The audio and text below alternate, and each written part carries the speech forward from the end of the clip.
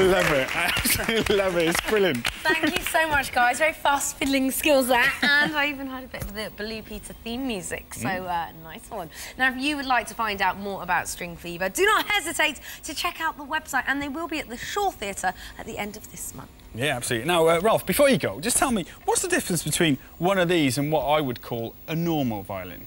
Well, apart from the shape, I guess the main differences are this particular type have extra strings, so we can play much lower. Oh, yeah, This well, is you the got on violin. six Six on this one, you can play almost as low as a cello. Yeah. The cello has 5, you can play as low as a bass and a cello at the same time. And also, you can put them through guitar pedals, so you can get, like, distortion and different other effects. That's why you get that great sound.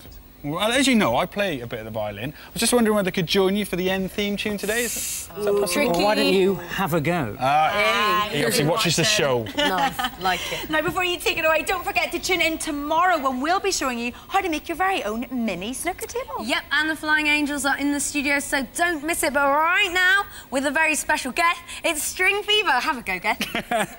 Thanks, Con. Have a go, Geth. Here we go.